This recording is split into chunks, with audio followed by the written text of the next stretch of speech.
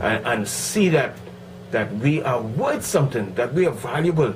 And when we start... He never stopped talking. You know, it's just phenomenal. My work has always been a search. And then we look, and he don't look like us, but he looked like the fella in the store. We think that we should be ashamed of our accent. The Bahamas and Bahamians that set us apart from the rest of the world. But he was always a talker.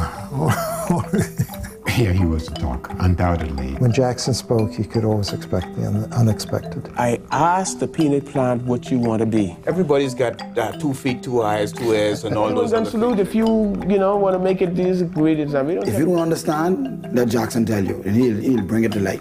He always had the answers. Because he liked to challenge me.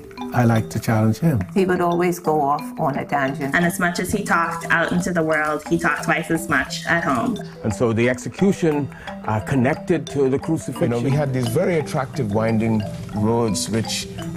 He always tried to corner me. He was a great conversationalist, a great storyteller. He talks a lot, but he also listens. Probably because he listens.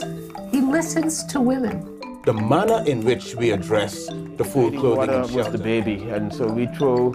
I know things made him kind of pissed off. He would say, listen, I don't agree with what you're doing. I think that NAGB should be doing this, and you're not doing enough of that. And sometimes we got pretty raucous with each other, but what the hell, you know, that's life.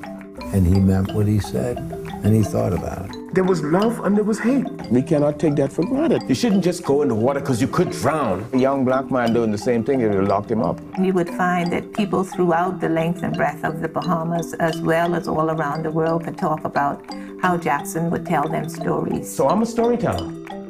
That's what I do.